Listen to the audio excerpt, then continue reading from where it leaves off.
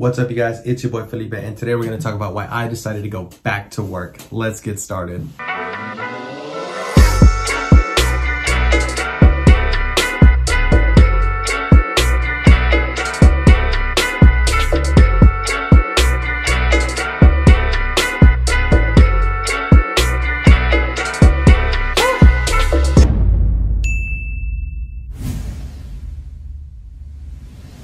Alright guys, before we get started though, please hit the like button, comment, and subscribe to the channel. It totally helps me out, especially if you're digging the Guayabero shirts. They're awesome, they're authentic to Mexico, they're actually hand-stitched and super comfortable. So let's get started. Why did I decide to go back to wholesaling and start working again after I was able to retire myself based on real estate cash flow? Great question. And this is probably one that I'm getting a lot recently because people who follow me on Instagram at Felipe Mejia REI are wondering, why I'm wholesaling versus just relaxing. And the simple answer to that, and the most quick answer, is going to be because I like fun money.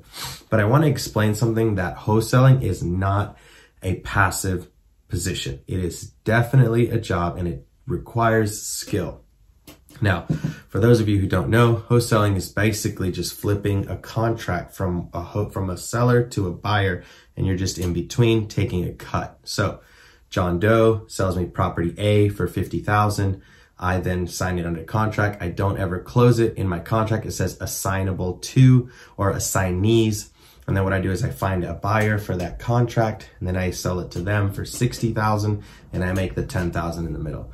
And if it's simple and it sounds easy, it's because it really is. But there is a lot of prelim work that you have to do.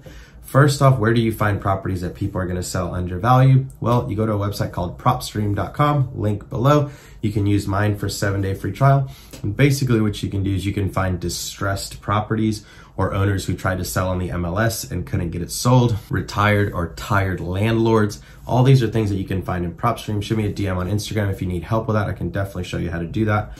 But that is how you're going to find properties that are undervalued. Now, Felipe, how am I going to find cash buyers? Well, that's also pretty simple. You go to propstream.com, link below, and what you do is you put on there people that are buying properties left and right, flipping them and then selling them again.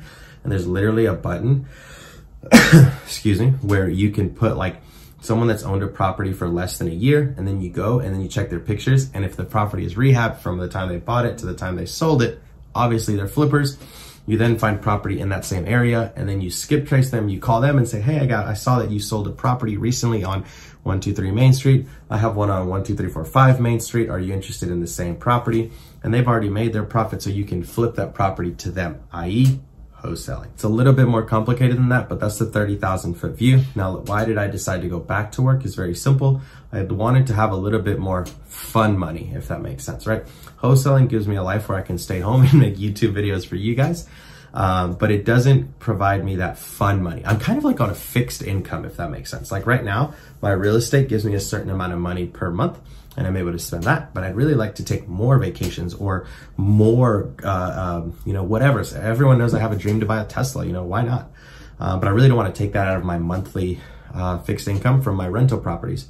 So to get out of that, I'm going to be doing some wholesaling just to fund some of my fun toys. So that is why I've actually went back. Now, wholesaling is a really interesting job because it does give me a high return for a little amount of time. And I can't, lie on here. I do have a partner that's helping me run through this, and I'm helping him with my connections. And it does take a little bit of time.